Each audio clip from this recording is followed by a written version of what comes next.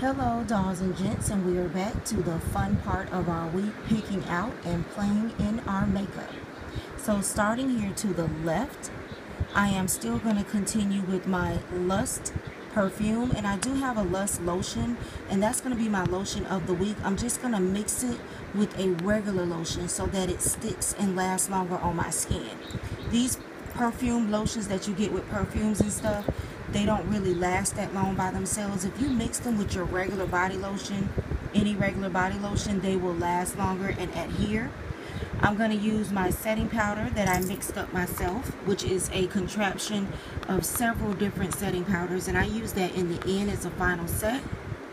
There is a video on that. Please go check it out. I'm using my BH Cosmetics Studio Powder. I'm going to use my Lancome Tint Eau de Lait. We're in the summer, we're in the hot months, so the Estee Lauder Devil Wear and the Lancome comes into effect. I'm going to use my Too Faced Melted that you saw me in last week. I only wore it once last week when I first grabbed it. This Sephora lip gloss, thanks to A+ Blonde Beauty. It's called Baby Doll. I think her name is just A+ Blonde. She's here on YouTube if you follow her. I swear every time she gets a lip item, I have to go get it. So as you can see, this is not open yet. I'm going to open it, just grabbed it. Buxom and Yoo-Hoo. I'm going to use my NYX for another pink color, and then I have this Bite lipstick that I haven't used yet. It's in caramel, and I really don't sleep on Bite. I love the cut that they do. I love the angle of the way they cut the lipsticks. They are so creamy and they do last. And I'm going to be using that Bite lipstick in caramel with that Buxom lip gloss in Yoo-Hoo.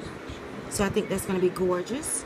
I'm going back to my single shadows again this week. I didn't get to use that many last week, so I'm going to play them out for one more week. And this is just the tray I have of single shadows because I forget about them. I'm really a palette girl. I really am. So I won't be buying any more single shadows, but I want to put them to use. I have my City Color blush, bronzer, and highlight. I think I'm going to have to get something a little bit darker for my contour. I don't think that bronzer is going to be dark enough for me. So I may do a cream contour and put that bronzer in the middle over it. This highlight stick that I got, I forgot where I got this highlight stick from, but you guys seen it in the video. I think Beauty Box 5. It's a cream highlight stick. Very, very tricky to work with. I'm going to try to work with it one more time, and then I'll probably try to use this as an eyeshadow or something because these cream highlighters are crazy. I have the Makeup Forever Full Cover Waterproof Camouflage Cream for my highlight. Now this thing is thick as all outdoors. I may switch it up because I try not to do thick under eye concealers in the summer. So I may end up switching that up. I'm going to try to use it very lightly. You don't need much. But if it's just too thick, I'll save it for the winter.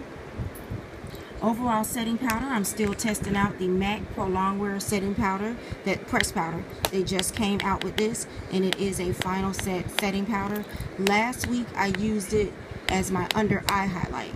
Last week, I set my under eye highlight, and then I went over it with this. Did absolutely wonderful.